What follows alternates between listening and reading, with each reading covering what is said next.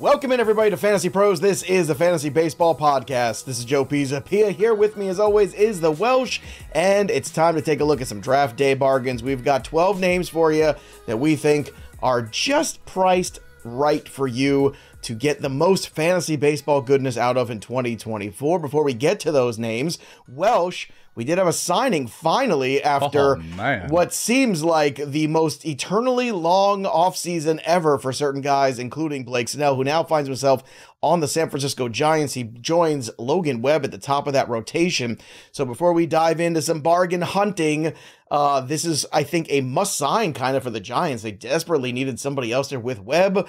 Kyle Harrison, Jordan Hicks, and Keaton Winn right now. Those are the back-end starters for this rotation. But let's talk about Blake Snell. 2-year deal. There is an opt-out, but certainly a great win for the Giants, and especially because you didn't have to commit a very long-term contract to him. Yeah, and that's what they've been doing. They've been not committing these big long-term contracts to be competitive in this division where the Dodgers are powerhouses. The Padres have made some interesting moves, but they've been a little flatlined until the Dylan Cease trade. Diamondbacks, obviously, World Series. You want to stay competitive. This is a great way to do it. And they're setting themselves up where you've got a 1-2 punch of Webb and Snell for the foreseeable future. If healthy on the back end and they were to make a playoff run, they got Robbie Ray. So this is a big L for Scott Boras and the money. At least Snell did get, a $30 million deal per year, and it looks like he's going to be able to have his opt-outs.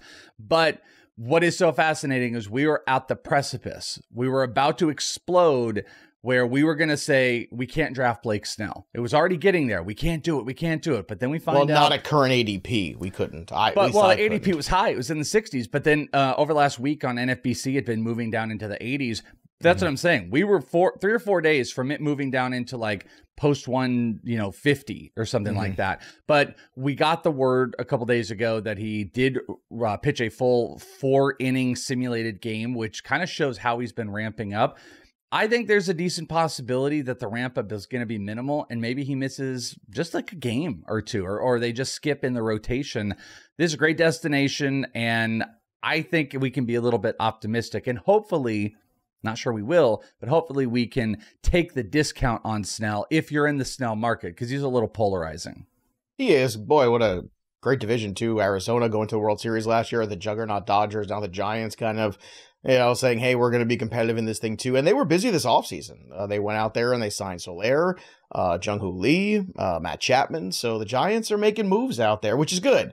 You want teams to be spending money on players, not just pocketing it. So that's a good thing. Good environment for Blake Snell, and still where he's got to go out there and perform. It's not some 7-year deal where he can just kind of rest on the laurels. So let's get into some of the draft day bargains, everybody, we're talking about. These are players going from somewhere between 100 to 200 in ADP overall consensus, which you can find at FantasyPros.com, of course, on our rankings page for MLB. You can also find the draft kit on there, which is free, so you can check that out also. So Welsh, why don't you kick things off with a guy, and you got to the show sheet first. This was the first guy I was going to run to, and you put him in the show sheet. So turnabout is fair play, my friend. Oh, I did not know that this was going to happen. That's a great thing to hear. By the way, differentiating a lot of the different topics we've talked about, and this is, a brand new one of draft day bargains. It lives in the same general family as, the breakouts and the sleepers and stuff like that.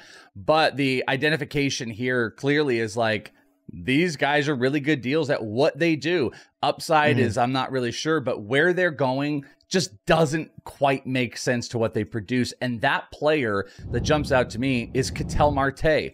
No homerism attached. Put it aside here. I know I'm a Diamondbacks fan, but Ketel Marte last season, 276 average, 25 homers, 94 runs, 82 RBI, and 8 stolen bases. Projections have him in the 20 homers again, have him near the 10 stolen bases.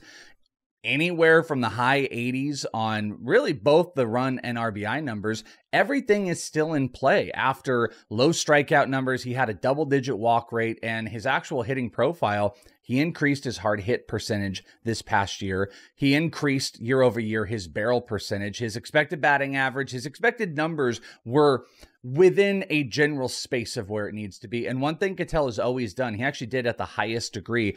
He always is one of those guys that has one of the hardest hit balls in baseball. Every single season, you're going to find the leaderboard for the max EV top 10. Ketel's going to get in there, but his average EV, they can sometimes kind of float around. Like here's an example. In 2018 with the Diamondbacks, he had a 115.1 max EV, but an 88 average, so the average hits.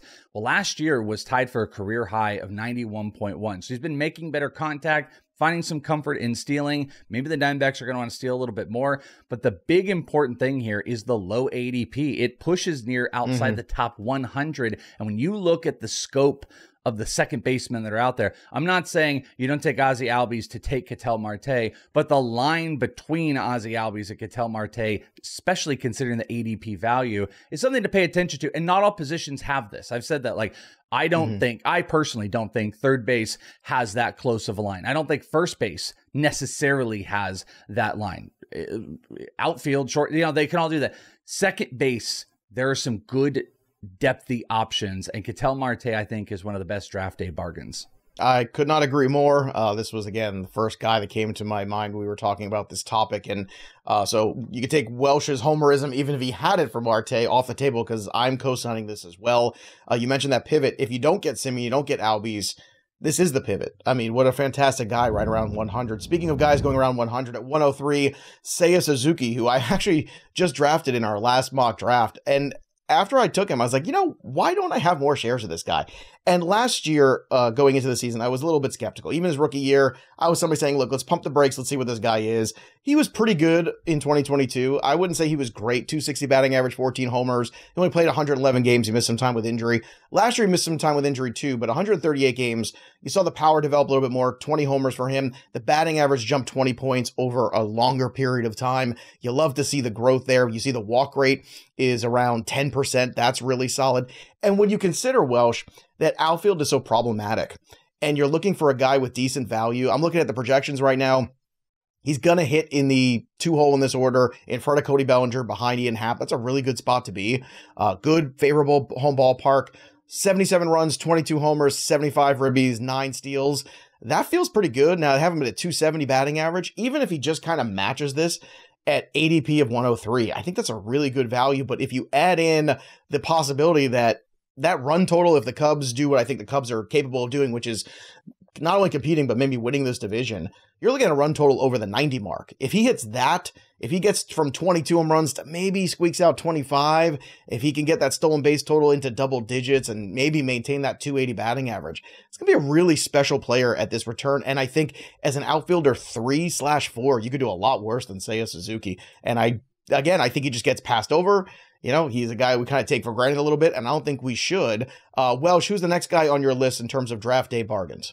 Yeah, and just want to throw out, I try to get my shares of Suzuki. I just can never get them. I want them. He's like a chasing Amy. Like, I'm always chasing Suzuki, and I can't quite get to him. That's one of the lesser Kevin Smith movies, Chasing Suzuki. Yeah, you don't see that one. It used to be on IFC a lot, and then they pulled it. It was very controversial. Sequel coming out in fall. You're going to love it. But I agree. Along with a fourth Clerks movie. How many Clerks movies do we have now? And we have two. We have too many. We were good with just one. So, all right. But number 2, I'm actually going to stick in the outfield, and I'm going to go with Teoscar Hernandez. Teoscar Hernandez with an ADP average of 108. Not one site has him inside the top 100. As a matter of fact, even ESPN has got him around 149, so almost 150. Now, why Teoscar Hernandez? Well, you're getting him out of the bad ballpark in Seattle, where he still hit 26 homers last year, 93 RBIs with a 258 batting average. His batting average has sunk the last 3 years, but we haven't dipped under 250. And we had bad ballpark factors. Really, frankly, if you're looking at even Toronto to Seattle, now you're going to the Dodgers, where it's better, but also the offense. That's the big major focus, is what this offense is going to be.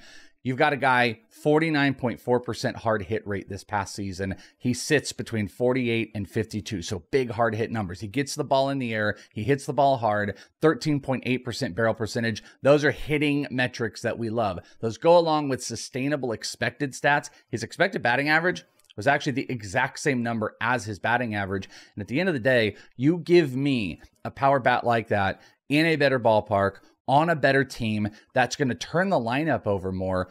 he's going to have more opportunity. That could move him up the lineup. Now, sure, this lineup is so good, he could be hitting 6 or 7, but the RBI opportunities are going to be there. If you want to look at some of the projection systems, ATC has 26 homers, 261 with 7 stolen bases. The Bat X, 29 homers, 10 stolen bases, 80 plus on the run and RBIs with a 268 batting average. I think he is crossing 30. Good shot at 35 homers this year. And he's going outside the top 100. Outfield can get kind of bleh pretty quick. It can get away from you. But Teoscar Hernandez, even in a 3 outfielder league, I think is a prime target. In a 3 outfielder league, if you can already have 2 guys, he's your third. In a 5 outfielder league, even more priority, because that power bat, the value of the 4 categories with a little sprinkle of stolen bases, is immense in one of the best lineups in baseball. Teoscar Hernandez, a definite draft day bargain.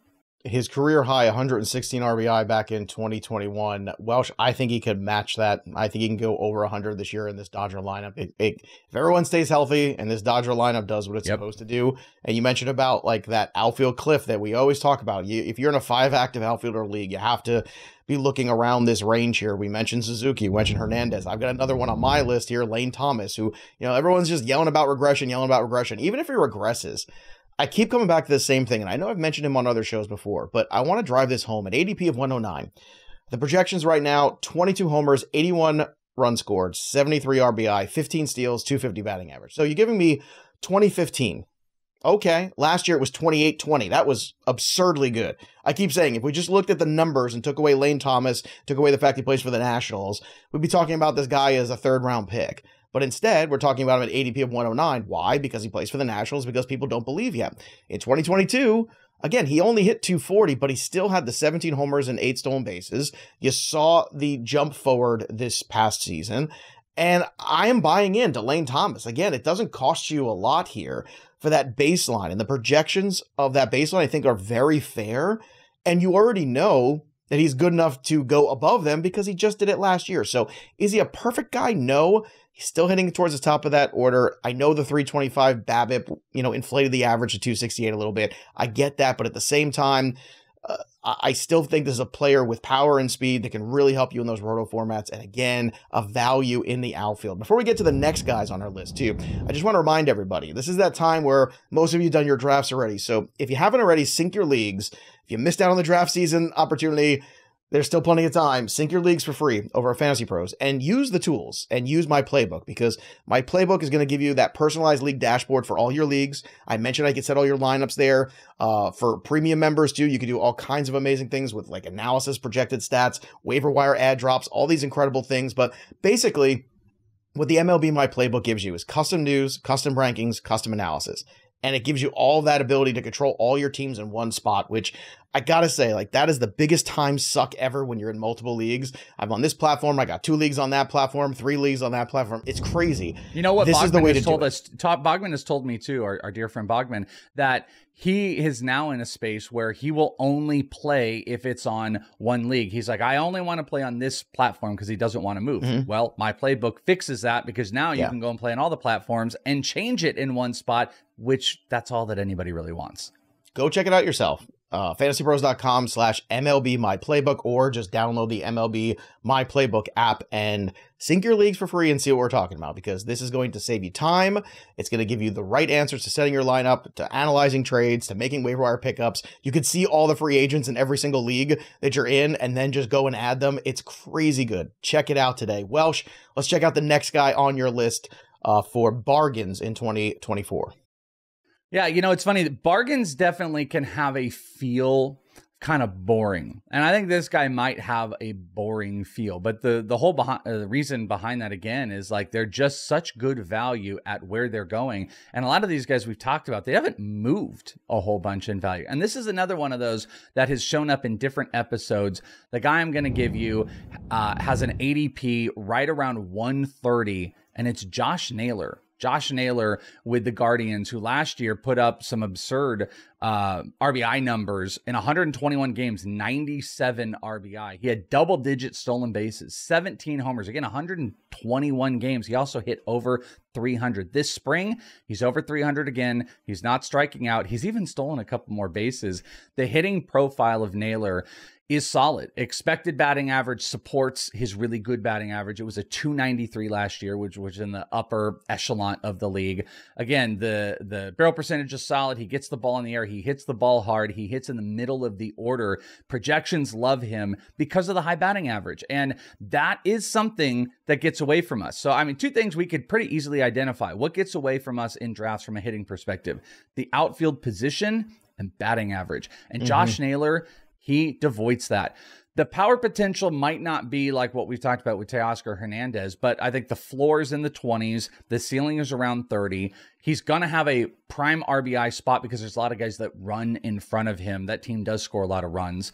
And he even sneakily steals some bases. So here's what I love about Josh Naylor. You screw up on first base, he's great. He's not a big power bat, but he's great. What he also does is he allows you to go a little bit more power later. Maybe you want to snag a Jorge Soler, and then in corner infield, you want to get a Rhys Hoskins. Boom. But guess what also? Let's say you go early first base. Go to Pete Alonso, who I think you should take with elite power.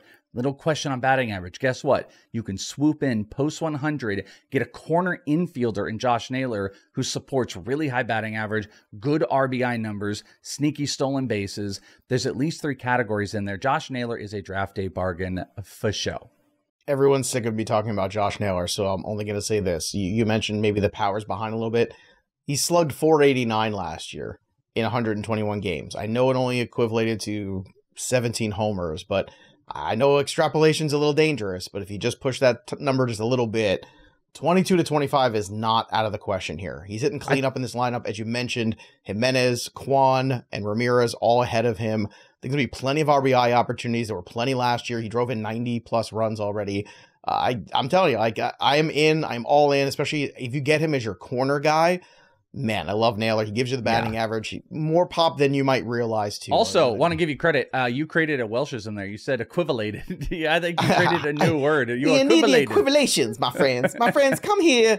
You come for the baseball, you stay for the equivalations, my friends. We equivalated Josh Naylor to I meant to say equivalent. I know. No, it was a great word. It was a great word, though. I just wanted to highlight. That's something I would do, and it would go in the Welsh book. That is equivalated. This is what happens when you spend too much time with the Welsh. Eventually, you start to sound like him, and before I know it, I'll be wearing baseball caps on every show. All right, number 3 on my list here, going through. Next one is Andres Munoz, the closer for the Seattle Mariners.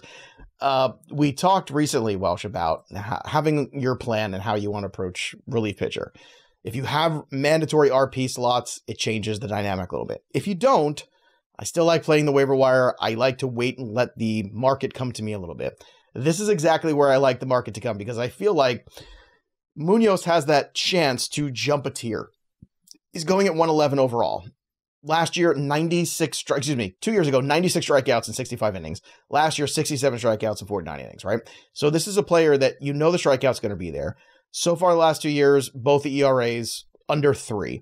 So he has dominant type stuff. He has the job. It's a terrific team that's going to give him a ton of save opportunities, because this is a tremendous pitching staff. This is not like some half-assed staff. We're talking about like some premium guys. George Kirby could win a Cy Young, according to Welsh, and he might not be wrong here. I actually put some money on it a little bit just in case he is right. That way I'm making some money on what Welsh says. But you've got Gilbert. You've got Kirby. You've got Luis Castillo at the top of this rotation. You got Bryce Miller and Brian Wu at the back end. It feels like every day there's a chance for a quality start and a chance to get the ball into Munoz's hand to get a save. He could save 40 games this year, and I know like saves can be tricky in terms of, you know, it's hard to gauge exactly what that's going to be, but usually the perfect storm for saves is a good offense, not a great offense, and a really good pitching staff. And I feel like Seattle kind of encapsulates that, right? They got the one big star guy in Julio. The rest of the offense is good. They're still a big bat away from being with the big boys, but that pitching staff is very good. They're going to be in a lot of games where I think they're going to have leads because of the pitching staff, but not blowing teams out on a daily basis because they don't have a juggernaut lineup that has Ohtani and Betts and Freeman in it. So I'm looking at Munoz and I'm saying, yeah, this is exactly where I want to be taking this guy. to me, this is the sweet spot of closers. Evan Phillips is in there. Munoz is in there, right? It's that group of guys that I like to target. So Munoz, to me, he gives you everything you're looking for in terms of the strikeout upside. You know it's going to be there. You know the save opportunities are going to be there too. He saved just 13 games last year in 49 innings, but again, he didn't have the job the whole time. This year, it could be a big difference in terms of what that save total might be, but also I was so hyped about this guy last year. I'm just doubling down because I know how good he can be. So Welsh, I don't know about you, but this is to me the sweet spot where Phillips, Munoz, I like those two guys, but Munoz especially too, because I think he still will go cheaper than Phillips every single time. Well, Phillips is my guy, but I like Munoz more with the Matt Brash injury, because Matt Brash, one of the best pitches in baseball in that sweeper slider, but that injury set him back a little bit. And I think that's just more of a reason to not take Munoz out of it, especially if it's something nursing all year. So I like it. But I'm a Phillips guy, but I don't hate like Phillips Munoz too. Call. But I still say in most drafts, you're going to Phillips, because he's a Dodger, is going to go ahead, and maybe Munoz you get 10 picks later, but that's almost like the warning signal that goes up where you go, oh, boom, there's Phillips. Okay, I better be ready. Well, I liked your logic, though. I want to point out, I liked your logic of like, these are great pitchers that can go 6 or 7. This is an offense that might not blow any teams out. They could be playing a ton of close games because the pitching staff isn't to keep them in. The offense is fine, and there might be a lot of save opportunities. So I like that logic. All right, let's get back to you here because you've got a pitcher as well.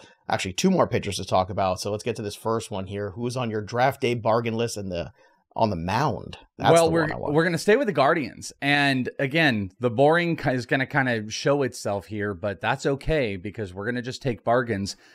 This is a guy I've been very critical of, but we've seen a huge positive sign in spring, and that is velo increase. And we're talking about Shane Bieber, who, by the way, has an ADP right next to Naylor. It's 126 on average, but again, it floats around.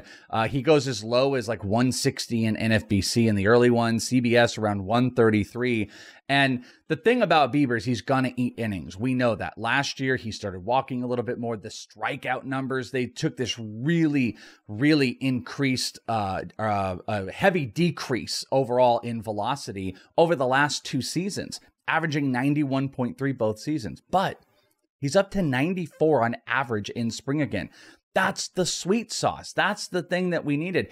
Even in 2022, when the velo decrease started, you still had the slider and the knuckle curve with a 40% whiff rate. All of those, everything dramatically dropped last year. But we're back with increased velo. And I think that is a great sign for Shane Bieber because Bieber is going to eat innings. He is the guy they're going to put out there as much. But 2022, he had 200 innings. Last year, due to injury, set him back. He's still 28 years old. Also think if the Guardians get out of it, Bieber's a prime trade candidate, and he's a guy that is going to frontline a rotation. I think the fall of Bieber and his value is why we've got to target him now, because we're taking risks earlier in our drafts. We're taking the Tarek Skubals. We're taking the Tyler Glasnows. Those guys could lose innings. We love Dodger pitchers, Bobby Miller. How many innings can he get? We're dealing with a world where pitching innings don't really exist at the same clip that they did in the past. Close. So if you can find, and this is something I've been preaching, if you can find some boring pitchers that can get you 200 innings, they're going to walk themselves into some good stats. Bieber might be boring, but he's on the uptick back with that fastball. He can get 200 innings easy, and I think he is a main target. He's a main target in pretty much any time I can. SP4 every time, SP4, SP5. Doesn't really matter if I have a boring rotation. I have one where I had like Yamamoto and Kirby. I know that there's some sexiness in that, but like, you know, it's kind of got a floor. I'll play floor rotations or scary rotations. Bieber belongs in both. Only 5 guys threw 200 innings last year, just to put that kind of in perspective. If you go back to, let's see, 2013, that's just 10 years ago. Welsh, you want to guess what that number was of guys who threw 200 innings? Yeah, it was probably, how many years ago? 13? 10 years ago. Say? Yeah. Oh, I'm going to say it's like 13 guys. 34. Oh, okay. Whoops. And another, let's see, looks like another 15 through 190 or more. So, just saying, things have changed a lot in 10 years. It's a very different game for pitching, and that's why he's kind of a throwback player. And I love the idea of a throwback player re-increasing some of their offerings. And that's why, you know, Bieber outside the top 100 is a great value. even 5 years ago, 2018, you still had 12 guys go over 200 innings, and looking around, there's over 190, 24 guys. So not bad. Like that's still kind of decent. So the change from 10 years ago to 5 years ago to last year, the specialization is tough, and finding guys who can go all the way into that 180 range even is getting harder and harder to find. All right, the next guy on this list is another one that I just continue to see as a huge value. I'm going to try to get as many shares as I possibly can with my remaining drafts, but I don't have any yet. There's a keeper home league that I'm in that he's already being kept, so I'm already out of that business there. But Zack Gelof, to me, I could keep looking at what this kid accomplished last year.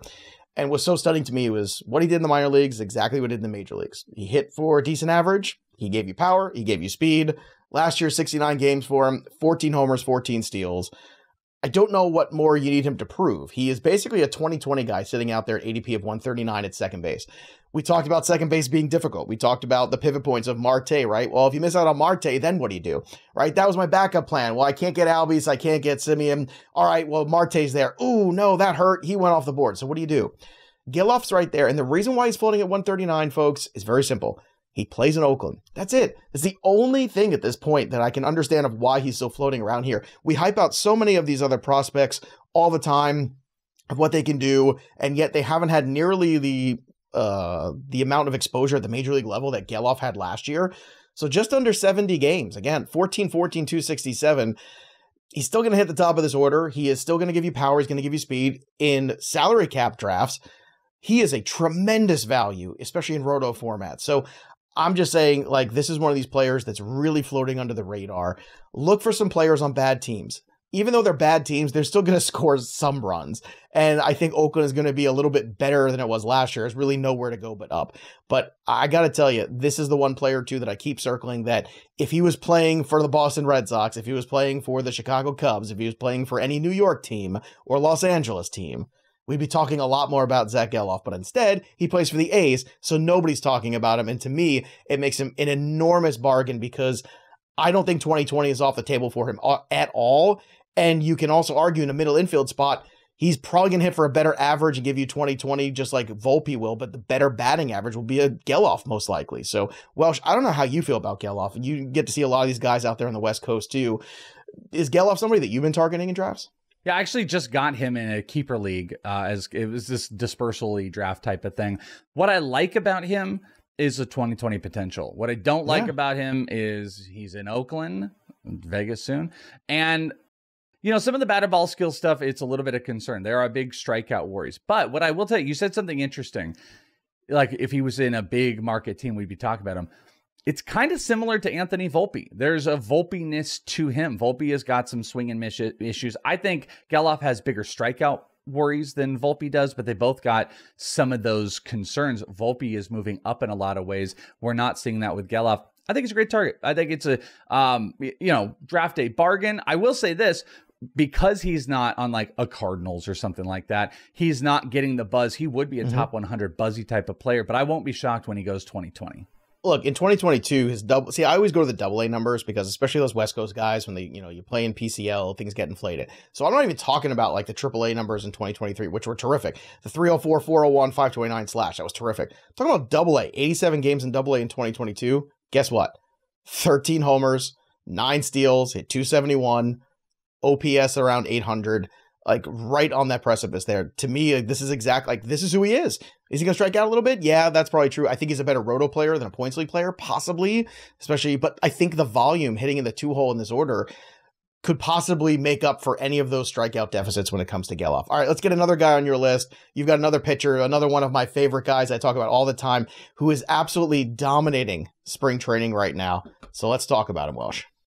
Yeah, we're talking about Shota Imanaga, who has just been lights out in spring with the Cubs. 19 strikeouts so far in, 9 2/3 pitch. He's only walked a few. We know that the fastball has been an absolutely dominant pitch for Shota. WBC stuff plus numbers were absolutely through the roof. He's deceptive in his delivery. He's explosive on the release.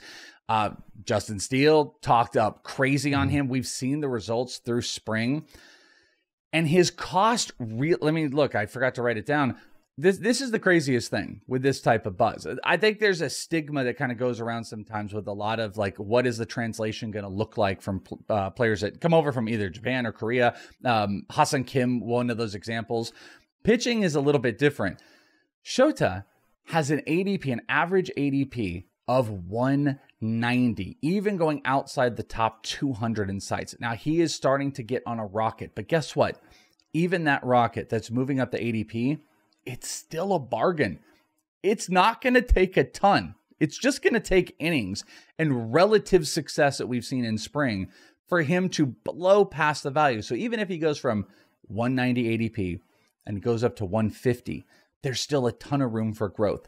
Win opportunities for the Cubs. He's going to have the support. It's not a guy that's going to be pushed off into a bullpen anytime soon. The fastball, the IV, all the release points, like there's some dominant stuff in there that I think is going to have a really difficult time for translation early on. So Shota is a draft day bargain. He is one of the few buzzy players from spring that has not gone and broken past their value.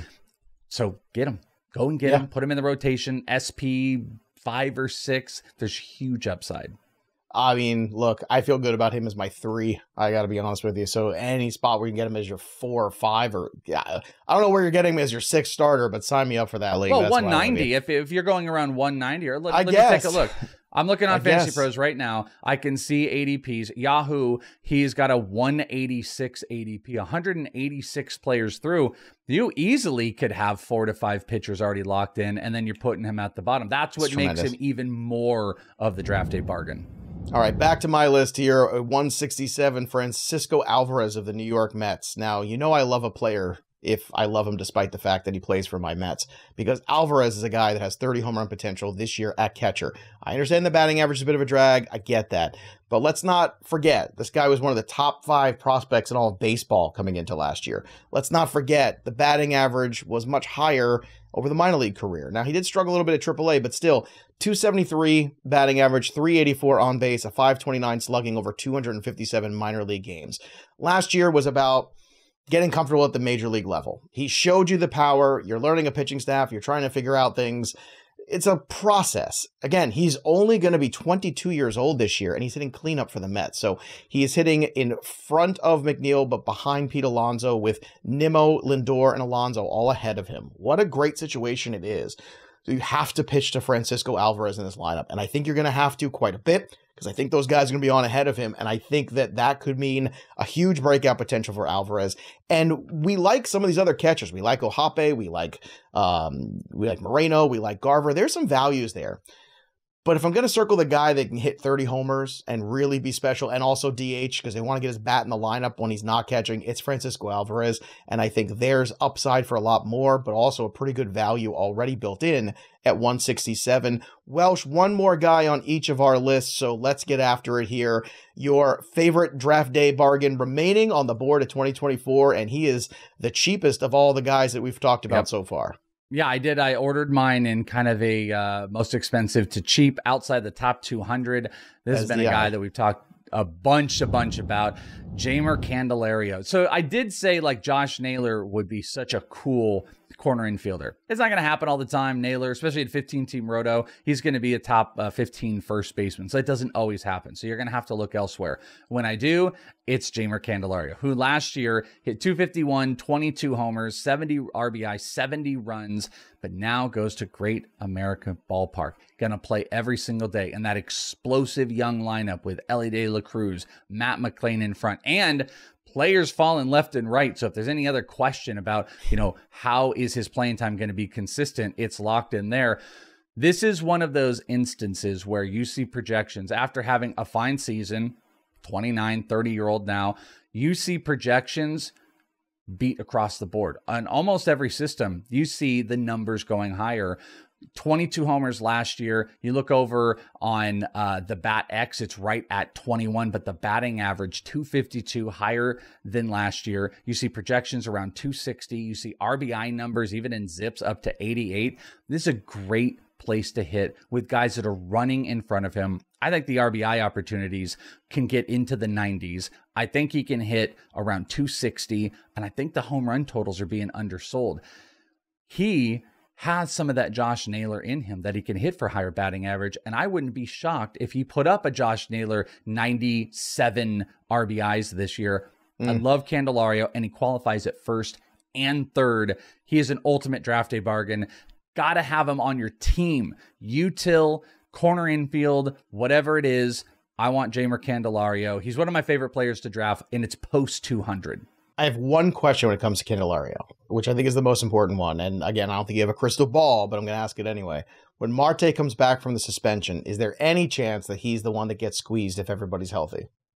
I would say 1% chance, because what originally was planned was Candelario was going to be the everyday first baseman. That was going to be his gig. Strand was going to play DH, a little bit of first, and maybe move around in the outfield. So I think they go back to that, but we're going to have a better insight. We've also seen Fraley get hurt, TJ Friedel get hurt. We're now going to have to see Benson to see if he can do anything more than a split, where Spencer Steer sits. There's a lot of questions. There are a lot of guys out there, but they signed Candelario to be the core, the middle, a team leader that these guys build around. So no, I don't think Candelario is affected in any way when Noelvi Marte comes back. All right, last guy for me is another veteran, 37-year-old at ADP of 176, Yu Darvish. Darvish, the concern was the health. Well, the elbow bone issue that he was able to take care of. Everything got cleaned up there. No, it was the bone spurs, I believe. Correct, Welsh, right? Correct me if I'm wrong. Sounds right. That sounds right. I'm just making things up. No, it was the bone spurs issues, and something that Cole Hamels had years ago too, and he got it cleaned up, and he was fine the next year. So far in spring, as of recording this, 9 innings over 3 starts for him, 10 strikeouts, 1 walk, a 1.07 whip, a 2.89 ERA over those 9 innings. Now, it's only 9 innings, but it's important 9 innings because it's telling me Yu Darvish is healthy. Now, if Yu Darvish is healthy, this is a guy that has 200 strikeout potential, and you're getting him where? 176? That's absurd. We talked about the Imanaga value at 190. Look, if these two guys are on the board, I'm still going to take Yu Darvish every single time because it's a proven track record. I know last year was ugly, but he still had a 3-to-1 strikeout to walk ratio over those 136 innings. It was really a matter of getting that elbow right and getting healthy. He was not healthy all of last year. We've seen Darvish at times have down seasons and rebound. This seems like it's setting up for another one, but it's scarier every time, and I get why. It's because of the age. When you're 37 years old, you see some of these guys, getting to their late 30s, early 40s. You see Scherzer, Verlander, Kershaw, all those guys starting to break down, and that might be the case. Maybe he's not a guy who's going to throw 190 innings ever again. But can he give you 160? If he does, he's going to give you phenomenal productivity, and the upside's there for more. The Padres are still a really good team. I know Soto's not there, but they still got Bogarts, they still got Tatis, they've still got Machado, they still got Kim. It's a really good rotation, too. We started the show talking about how loaded the National League West is. Talked about the Giants' addition to Snell. We talked about the juggernaut lineup that is the Dodgers. And here are the Padres, not to mention the Arizona Diamondbacks that went to the World Series, but the Padres here with a rotation that arguably is the best one when healthy, because you're talking about Darvish, King, Musgrove, Cease. Man, Welsh, the Padres I don't think are going away, and if Yu Darvish is right, I think this is one of the best draft day bargains you're going to find. What do you think about Yu Darvish, and are you somebody like me that's looking for him everywhere and taking the discount everywhere? I will tell you, I actually wrote his name down on this, started to go, and the only reason I didn't was because the airing of this episode was going to be after his first start, and it could either be really bad or really good. But at the end of the day, yes, I want Yu Darvish. Yu Darvish, he's one of those guys that it could go either way. Like, the injuries can keep him off. He was pretty inconsistent last year, but we know what the stuff is. We know when he hones in. He can go deep innings. He can be a massive strikeout guy. He can easily blow past his ADP and his value and be, dare I say, like we did the episode, league winning. Like, he could be that type of player with where you're getting him. Getting a guy, that is maybe the 40th SP or 35th SP off the board that could be a top 10. They're hard to find at this level. And he is one of those guys. The problem is the variance. Though, I am taking him wherever I can. Absolutely. Well, fun fact, last year, you want to take a guess where he was on FantasyPros average draft position in terms of pitcher rank? Where he would be, SP what, going into last year? I mean, I want to say it wasn't super high, if I remember correctly. Was it like 28? 19. Okay, no, it was super 19. high. So, again, a healthy Yu Darvish now is being regarded as, let's see, Yu Darvish right now is 51, the 51st starting pitcher. That's absurd. Something in the middle is very likely, but there's also that range of outcomes where he gets back to somewhere on the top 25. And if that happens, that is a huge bargain discount. But we want to hear from you. Drop your comments below. You tell Welsh and myself who your favorite draft day bargains are of 2024. Let's all help each other out here. Don't forget to subscribe to the channel. But when you do, not only drop your comments, but also make sure you ring that bell for notifications so you know every time a piece of content drops here on the channel. We've got the podcast, the short form videos. We've got the social shorts on here, the YouTube shorts. But we've also got Leading Off Live starting Thursday the 28th, where Welsh and I are going to wig out because you guys are amazing, and now we have 17,000 subscribers on the channel. We want to get it to 20. God knows what kind of stupid we'll do at 20, but at 17, we're going to be wearing our wigs. I'm going to order mine right after recording this today. Hopefully, Welsh has landed on his because, you know, a 2-day Amazon Prime, you got to get the wigs here ready to go. So join us live, 12:30 Eastern Time, every Monday through Thursday, again, starting on the 28th. That's Thursday, opening day. It's going to be a glorious time. We're going to have a lot of fun. We're going to talk a lot of baseball, and we're going to win a lot. That's what we're going to do, win a lot of leagues. All right, that'll do it for us, but the story of the game goes on. For the Welsh, I'm Joey P. We'll see you next time, kids. Enjoy your bargain hunting. Peace.